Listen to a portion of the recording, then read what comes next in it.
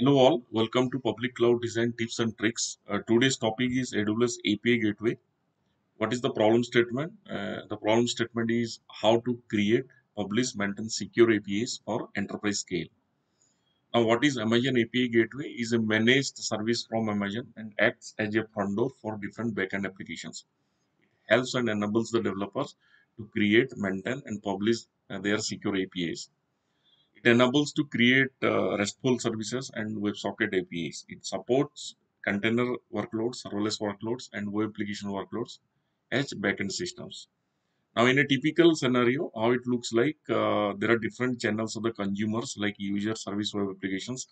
They try to access API endpoints, which is hosted in AWS API Gateway, and AWS API Gateway in turns integrate with the backend applications where the service is running.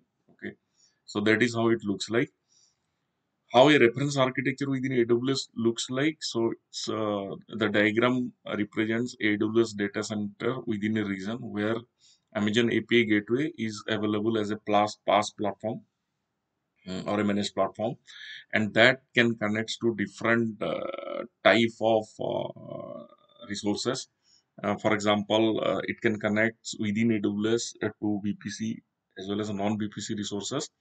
So when it is a VPC resource, again it divided into two part, public subnet and private subnet. And now what is a VPC resource? VPC resource confines to a organizational network boundary that is meant for the organizations. Now, uh, what is a public subnet? Public subnet essentially exposed to public consumers within a VPC boundary, and the private subnet exposed to the private consumers within the VPC boundary. So now, here in this example, there is a EC2 instance running along with a load balancer within the public subnet, and there is a Lambda applications running in a private subnet. So that those services easily integratable with AWS API Gateway, and along with that, it can also integrate non-VPC resources like serverless applications or containers. Here it is a Lambda, and it also integrates with different other API Amazon services. So that is how it works, and it also can integrate with the non-AWS resources using the internet connectivity. So in a nutshell, you can also modify the request which is coming to AWS API Gateway based on the backend need. For example, if you want to change the format of the request payload, that can be done in AWS API Gateway.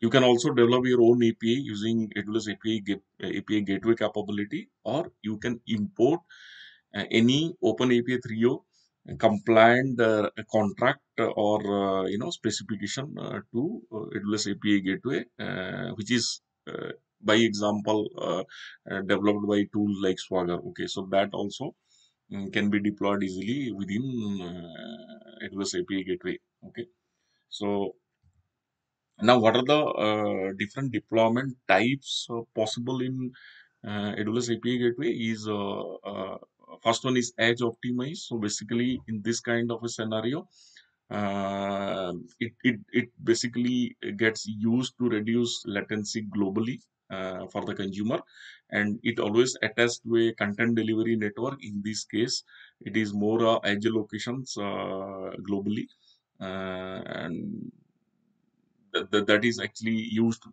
So when the request comes from a consumer, its fast goes to the respective edge locations for the content delivery if it is there, and it gets integrated to API gateway, which is very nearest to the locations for the backend for the backend application services. So that is how it works.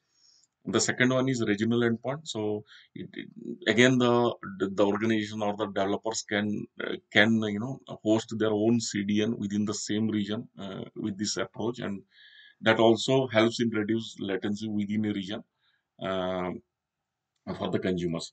The third one is more a secured way of working called private endpoint. So it is a requirement when you try to access the APIs from a private consumer, okay, which should not be exposed to public. So in that case, it should always run within the organizational network boundary, and that is where private endpoint kind of a deployment comes into picture. So these are the three common use deployment process basically. Uh, Now, how a typical API flow looks like. So there are three parts of any API flow, and the first one is very generic, the method request, which is more a REST fundamental. So the method supports different kind of method like any delete, get, post, put, head, options, and patch. Next, it goes to the integration request.